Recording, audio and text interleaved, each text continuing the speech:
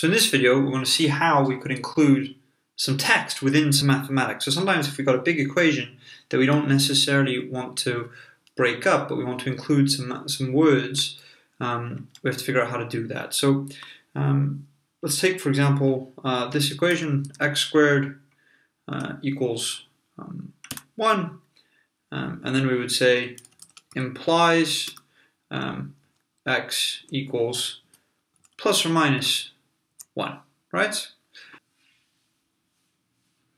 We see that it's actually got implies all in italics, and that's because it has no way to realize that I don't mean the variable I times the variable m times the variable p.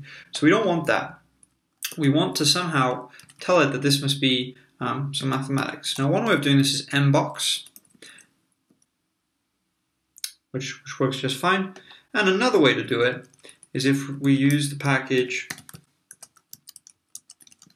SageMathCloud.